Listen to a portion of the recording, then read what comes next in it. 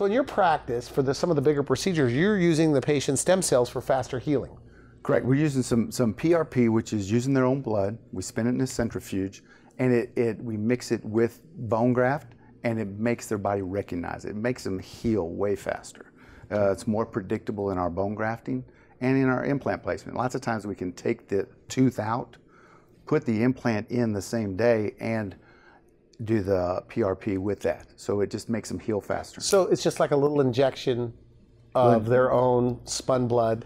We spin that, get the stem cell, right. And then we'll use that with whatever graft material we might be using to just make things heal better. And they get less swelling, less complications afterwards.